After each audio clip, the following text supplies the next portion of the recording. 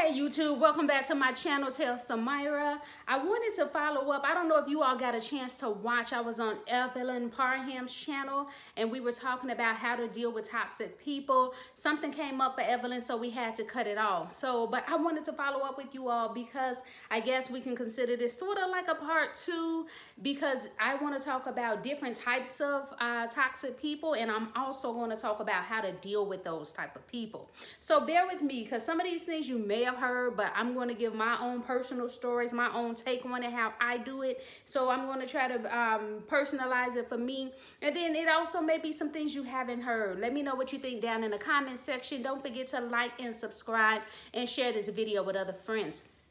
So one type of toxic person we know is the person that likes to give the silent treatment. Now this person is so messy because they usually won't even tell you what you've done to them to upset them, and then all of a sudden, you know, you all talking and you're eating and whatever, that you're doing all kind of stuff together, then all of a sudden they don't want to eat with you, they won't say anything, and then you try to engage them in any type of conversation, they're just like turning, rolling their head, you know, and sometimes you haven't even done anything. Have you noticed that before? This is a great manipulation tactic. Like some people, they intentionally go silent on you to try to punish you because they know you want to feel connected to them and have this relationship with them. And so apparently you did something, even if it was really nothing, but let's say they just want to control you and you didn't allow them to control you. And so of course they're not just going to come out and say, hey, I'm toxic as hell and I wanted to control you and you didn't listen, so now I'm playing this silly game with you and I'm not going to talk to you. They're not going to do that. So they just go silent on you. What I've learned with these type of people, it used to bother me because I wanted to be accepted. I wanted to be liked. And if you say you didn't, maybe you're lying, maybe you're telling the truth. I don't know. But if you're watching this channel, I'm sure you can relate. But anyway, the way to deal with these people is to play their game right back with them. They're not talking to you, don't talk to them. You may say, Samyra, but I don't want to be childish. So what? Give it the mirror.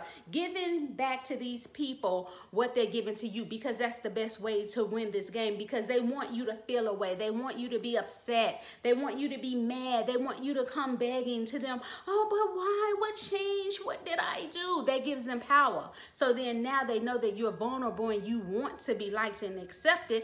Now they can play different games with you, and some of them will try to act like they weren't even doing anything, you know. And then if you show them that you are so pressed for them to give you some type of validation just by talking to you, they're going to continue to up the games that they're playing with you, because they're like, I can just string this person along any type of way I want to, and you don't want them to win with you like that. So hey, they're not talking to you, don't talk to them. Don't even ask them, because another grown person, now if it's a kid, maybe you would try to have a conversation to model for them proper communication. But an adult, they should already have these skills, and if they don't, they should have got a self-help book or gone to YouTube. So baby, that ain't on you to train these people. So hey, they know what they're doing. They don't want to have a conversation with you, ignore them. Don't even look at them. Go ahead about your business, because that's the best way to win this game, to be very much unconcerned about these people. And if they want to continue to play the game and they never talk to you again, so be it. Let them do what they want to do. And I'm sure it can be harder if you're living with this person. This person is a spouse, but I'm assuming in that case, they'll break the silence first and then they'll start talking. But I tell you this, if I'm living in a house with somebody and they go silent on me, whatever benefits I used to give them, I wouldn't be giving those benefits anymore. Because if you want to be silent, we're going to play this game to the fullest. If this is, let's say, if I had an aunt or something living with me, and this person decides to punish me, because that's what it is, by going silent. If I used to take this person somewhere and do that, oh, I ain't taking this person nowhere until they have a conversation. I ain't gonna even tell them. I'm gonna get up 10 minutes early before it's time to take them, and I'm gonna get up and leave. Because who gonna win the messiest game? I'm gonna win it, because I ain't started, but I'm gonna finish it. Or if I used to pay this bill for this person or something, I ain't paying it, because if we're going to be silent, we're going to be silent on everything. Not just silent because you punishing me. Everything going to be silent in that relationship. Whatever benefit, if I used to go get your clothes dry clean for you, that's going to stop too. Whatever benefits you were getting from me about to stop, because we're going to be silent over everything, okay? Because that's how you're going to win that. Also, now, this one I want to proceed with caution. Because I'm not saying, if you have a friend that's in an abusive relationship, that abuse person is toxic, but their life is toxic. What I mean by that, because they could be with somebody who is not only emotionally abusive, calling them out their names and things, threatening them, but could also be physically abusive. And what you don't want is somebody that is getting you in these predicaments where let's say if you're a man and you got a friend and his woman is beating him up and she starts like shooting at him and throwing bottles of stuff at him, and you happen to get hit by the bottle, you know, you may not have the best health insurance. So why you want to put yourself in a situation where now glass shattering your eye and you can't go to work and get your money because his girl just went off on him and she think you involved in whatever he doing, even if you innocent, and now she trying to do different stuff. She shoot him, you get grazed in your cheek. You ain't got time for that type of life. I hope you don't. And that's what I mean by the toxic. And the thing is, if you try to take the gun from her to try to protect him, he may turn on you and start beating you up, because that's sometimes how these toxic, these domestic violence, toxic relationships can be. You know, that the person that's being abused, once you try to help them, they may flip on you. And I'm not saying that that's everybody, but why do you want to be in that situation? I can't tell you the countless times that I call myself trying to be supportive of somebody who was in a relationship like that, and then they turn around and they may get mad at you, or they may you may confide in that person like, oh, you should leave, you're better than this, you don't deserve this, you know, leave. And then she may go and tell her man, once they on pillow talk, oh, Samyra said that I should leave and I can do better. And then now he want to go crazy, and when he see me, he want to smack me up and pimp slap me and to make me shut up. I ain't got time for that. What I'm saying is, you can be a friend to your friend from a distance. Hey, I love you, but the situation you're in right now, I just can't be around that for my own safety, my own mental health. Give this person, you know, let them know, hey, if you want some referrals, you can text me for domestic violence shelters or domestic violence counseling or whatever like that. You can always do that. And you can even have boundaries, even if you don't want the person to come to you. If they flee and they come to your house, no, because sometimes that danger can come to you, and little Ray or little Timmy, whoever it is, come after you, banging your door, shooting up your place, out there crouching like a tiger waiting to shoot you, you know, because they know that their person is with you, and now they blaming you. Because it's all your fault that now their love, which was really domestic violence all along, is all your fault. Now they out there after you, you know, with the Mac to your back. You don't want to live like that. Your friend can have resources of domestic violence centers who can help and go to the police, and they can direct them there. They ain't got to come to your house with that. So I'm saying your friend may not be toxic, but your friend's boo seems to be toxic. So save yourself from that. The angry friend, another kind of toxic friend.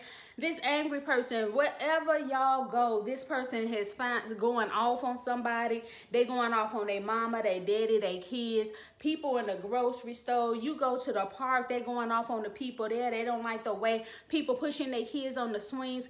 Make no friendships with an angry man or an angry woman. Why? Because that drama is going to come to you. You're going to find yourself always trying to save this person from a fight, from a gunfight. You're going to have to pull, if you rolling with a gun, you're going to have to pull that out to help your friend, because somebody going to be trying to shoot your friend because your friend always angry, popping off at the mouth, going off, setting all kind of drama all around for no particular reason at all. And you know your friend crazy. You seen that most of the time it's your friend fault. And you probably tried to tell your friend, hey, don't be so crazy. Don't be so ghetto. Stop turning it up so much. They're not going to listen, because that's just who they are in the inside. The best way to deal with an angry friend is, if you can, it's not to deal with that person at all. You know, cut back if you can. If you still want to celebrate their birthdays or holidays or whatever, send them a text, call them for a few minutes. And you won't just have to like ghost this person, but you can let them know what's up. Like, hey, we had this conversation about you going off on public, and you be doing that, and that's cool because that's on you, but it ain't good for me. I can't do that. I wonder about my safety when I'm with you. So what? Let them call you names and punks and scared and cowards, yellow belly, whatever they're calling people these days. Let them call you that, but at least at the end of the day, you're gonna be safe, and you can tell that person like, hey, when we go out, you be doing too much, but I am gonna send you a happy birthday song via messenger, you know, on the audio app, or I am gonna send you a text or call you and talk to you a few minutes, but what we not gonna do is go out in public, but I love you. And if you happen to change their ways, we can go out sometime and hang out together in public. But if you don't, that's still fine too, because I don't want to push my own desires off on you. But I got to love you from a distance. That's how you deal with that angry person, because you always going to have to rescue this person. Another type of toxic person. I'm at number 3. I don't know how many I'm going. I just wanted to say number 3. The friend who never understands you. Oh my goodness, this one is so draining. You know this person. You try to tell them something, they always confused. They need you to tell them again. They don't understand why you think this way. They don't understand why you feel this way. And some of that is manipulation, because you look at it, you like, this person graduated from high school. And even if they didn't, this person graduated from 8th grade, which is enough to have some understanding about things, okay? You know, you're like, this person, there's no developmental delay. I talked to their mom and their dad, and they said nobody dropped them on the head as a toddler or a baby. So you understand that all the stuff in the brain, or whatever it's called, people that's smart, you know, should be working and firing well. What is it? The nerves and stuff should be communicating well, and there shouldn't be any cognitive deficits with this person. So why can they not understand you? The thing is, I'm happy you all asked me, you all. Thank you for participating. They do understand you. It's just a joke. They playing with you. They want to make you feel there's something wrong with you, that you knew you're a little off, something wrong with you. You know, they want to cause you to question yourself. Am I thinking the right way? Am I feeling the right way? Is something wrong with me? No, there's nothing wrong with you. Well, maybe if a lot of people keep telling you it's something wrong with you, I mean, a whole bunch of people, then maybe you want to look at that particular trait people are telling you about. But if this is just this friend, they never seem to get it, and then especially you talk to another friend, another person, and you're like, oh, my friend didn't get it, but I'm telling you, and you seem to understand, and that other person's like, well, what is it not to understand? Because you know, A, then B, then C, you know, or 1, 2, and 3. What didn't your friend get, you know? And chances are that's just the wrong friend, you know. And what more can you say to this friend? You've already told this friend, like, why you never understand me? You know, do you notice that? Like, you never understand me? Like, why do you think you never understand? Like, what is the issue that you don't understand? People like that, it's always good, and a lot of these answers is always going to be low contact, maybe texting this person, or even deciding that maybe this isn't the best relationship for me, because if you can't understand me and communication is a problem, apparently you need a new friend, because why would I be around somebody I don't communicate with? You might as well be talking to somebody that's talking a different language. Guys, if you have not gotten my books, you want signed copies, you can hit me up, email me at TellSamyra123@gmail. Again, TellSamyra123@gmail to get signed copies of I Should Have Worn a Curtain by SamyraAlexander 1 and 2. Available on Amazon, or like I said, signed copies. Let me know. You can get these books. The reviews are coming in. So thank you for all you all who have subscribed to the channel, shared the video, and that have bought books. If you have purchased my books, please leave reviews on Amazon. It helps other readers know what to expect. And it also, I read them, so I do take that seriously. And it lets other people know if that is the book for them. Also, my first full-length novel, Road to Malevolence. Again, SamyraAlexander. If you would like a signed copy of this, hit me up on email, or you can get it directly from Amazon, whatever you like. Thank you so much. Again, leave reviews. Thank you so much. I saw my elbow. Y'all look like I didn't put on enough shea butter today. Help me out. All right, let's see. Next, so the time waster. Oh my goodness, y'all. Y'all ever had that friend? It's always a waste of time. They make plans with you and then they don't follow up. You know, I don't like that. And somebody used to tell me, oh, Samyra, you should say something to the people and follow up. I'm like, why am I following up? This person called me and said, Samyra, let's go to the beach. Friday at this time. And so I'm expecting that to be the case, you know, but then you never hear back from the person at all. And it's like, okay, nothing at all. Like, why do I need to call you and you don't want to set something up with me? I just don't operate like that. If I tell somebody I want to do something with them, I am going to set it up. And then I want to call that person to confirm, like, hey, see you tomorrow at this day and time, like we said. But some people don't do that. And then they act like then the beach day has passed, right? And luckily you were smart enough not to even go to the beach, hopefully. But I know I wouldn't, you know. But anyway, you know, then they come back to you like a week later and 2 weeks later wanting to plan something, but never acknowledge the beach. And it's like, no, how are you not going to acknowledge the beach? Why am I going to waste my time and set something else up with you and you don't even do it? Or this is the person, the time waster, will have you on the phone for hours and hours talking about something. And as soon as you want to problem solve, guess what? They want to pop off the phone because they didn't want to try to problem solve. They just wanted to use you to vent. That is all that was. Or they'll make up all these different types of plans. Oh, we should do this. We should start a business. Or, oh, we should get together and put our money in this pot and do something. And you all start coming up with the plans and stuff and they never follow through. Okay, you're like, okay, well, what happened? They said they were going to follow through. You start getting the business going and trying to get it working out. This person ain't nowhere there. All of a sudden, when you do talk to them and you say, well, hey, well, what happened? We were supposed to do this. I went and bought some of the stuff. I'm ready to go. We talked 4 hours on the phone. They're like, oh, you know, nah, I don't think I can do it. But, they, you know, it's like, well, why'd you waste my time for 4 hours? Then they come back months later, years later. Then they got some other little idea they pulled out the little butt crack and they want to get you involved. But you know this person is very inconsistent. And the thing is, you have to be careful because people like this will just totally waste your time. You know, why give your time to this person on the phone all these hours and you know this person isn't about following up? You know, you give them all these resources, all these things to help, and they just won't just tell you, look, I'm just full of crap and I just like to talk about stuff I never have any intentions of doing. If they told you that up front, you can say, oh, okay, Sarah, thanks for letting me know. Now I can take my time to see if I want to waste my time. And we can both just plan our dreams that we're never going to ever fulfill because we're both losers. We can have that talk, but they don't tell you that. They just like to waste your time and keep coming around like it never happened because they just hoping that you stupid and gonna keep spending all this time with them. And I don't know why people do this, but stuff like this, how to protect your time, is you can let them know, hey, what happened? Don't let them off the hook. Last time you said we were gonna do this, you didn't follow through. What's going on? Is this a habit for you? I don't like this. You know, this is the last time, or we're not doing this again. You don't follow through. It's not okay to waste my time.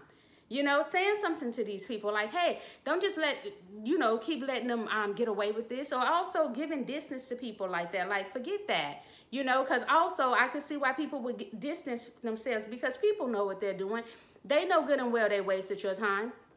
And they could have come back to say, hey, you know, I changed my mind, whatever. I know you went to buy some stuff. I'm so sorry. I should have did better to let you know what I was thinking. They're not going to do that because they're professional time wasters. This is what they want to do. And they're comfortable living like that, you know. And then maybe they were just waiting to see if you were going to get everything going so they could leech off you and then come in when you start making money like, oh, that was my idea too, friend. That was my idea too. I'm so happy you took advantage of it. I know that's like 20% because I helped you and stuff. You like, what you mean you helped? You disappeared. These people are full of games, y'all. They full of games. Also, another type of toxic person for me is this person that only do stuff if they want to do it. Now, of course, you should have good boundaries and not always engaging in stuff you don't want to do. But for me, any type of relationship, friendship, or whatever is reciprocal. Sometimes I may not want to do something, but if this person has been there for me, I may do it just to, to satisfy this person. I ain't gonna have to lie about it. I'll be like, I don't really care for that, but I'm just doing it, out of respect for you. Or I may see this movie that I really didn't want to see, but I'm expecting us to both maybe do that kind of stuff, But these kind of people, they're very adamant about, I only do stuff that I want to do. I don't put myself in uncomfortable situations, and everybody should have that standard. But the thing is, I think if you have a person around you like this, you may find yourself always bending to them, because they never want to eat at the restaurant you choose. They never want to go to the movie you choose. If there's a party, they don't want to go to it, but they want to do something else, and you end up going. And then you notice, it's like, wow, you don't bend ever, but we always only doing what you want to do, or you're never coming if it's me. So stuff like that, I always look at it like, okay, we shouldn't be friends then, especially once you let this person know, hey, I noticed this. You say you don't do things you don't want to do, and okay, I hear that, but the thing is, you never want to do anything I want to do, and I'm always just doing what you want to do, and I don't like that. And if that can't change, then I don't see us spending time with one another. Now, you may like talking to the person on the phone. Maybe you can keep talking to them on the phone, texting them, you know. But continuing to hang out with these people and they're only doing what they want to do just shows them, to me, that you don't value yourself, and they're better than you, and they're making all the choices and the plans. And lastly, a person, let's see. The jealous friend. This is the one, you can tell the jealous friend, they're always comparing themselves to you. They may rejoice when something bad happens to you, even laughing in your face, that narcissistic smirk. I can't do it because I'm not a narcissist. But anywho, you all know what I mean. They downplay your wins. You know, something happy you're big and happy about. They're like, oh, well, I did that in 1972, so it's not a big deal. You're kind of late with that. Or, you know, you promoting your business, they won't tell nobody else about it. They won't share your stuff on social media. You know, but when they got something, they want you to be all excited and ecstatic, sharing their stuff, telling people it's their birthday, wishing their mom a happy birthday. You know, they want all these great things for you to do for them. But they don't do it when it comes to you, you know. And you can tell sometimes, maybe you're walking past them and they give you a funny, evil kind of eye, because really they don't like you. With jealousy, it's like a hate and a love type relationship. And it's like when you notice that these people, they always pointing out something wrong with you. You know, to me, that's also can be a sign of jealousy. You know, nothing is ever good enough, never right with you. They always have to critique you about something, you know, and really telling you that, like, if you could be the way they want you to be, everything would just be okay. These people with jealousy, you cannot win with these people, because they will totally set you up for your businesses to fail, for you to fail in your different relationships, for your self-esteem, how you feel about yourself to fail. These people are totally not worth it. So you can choose to go no contact with these people, or limited contact, just a text or occasional call for 5 or 10 minutes. Do whatever works for you. But for me, I've just found that the jealous people is nobody I want to be around in my life. Thank you all for hanging in here so much again. Thank you again for getting me over 1,000 subscribers. We are about to reach soon our the watch time to get this channel monetized. That is the goal, and thank you all for helping me get there. Again, like, subscribe, share this video. Also, if you want to book a session with me, you can do so through VisaBook. The information is down in the comment section, and it'll let you know the dates and time I have available, and also the fee that I charge for the sessions, just to connect, talking about narcissism, toxic people, how to cope with that, how to move forward in your life, and just letting you answering any questions you may have about that. So thank you so much for hanging out. Look forward to talking to you soon. Bye.